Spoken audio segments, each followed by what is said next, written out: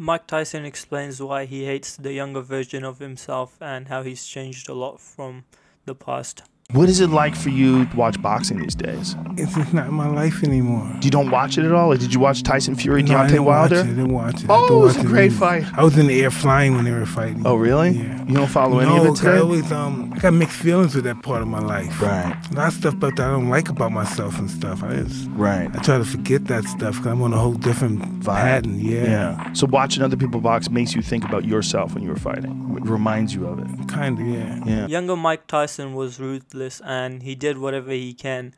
And he sold out fights. He was one of the best fighters in the world. And he had the name the baddest man alive. And he really was.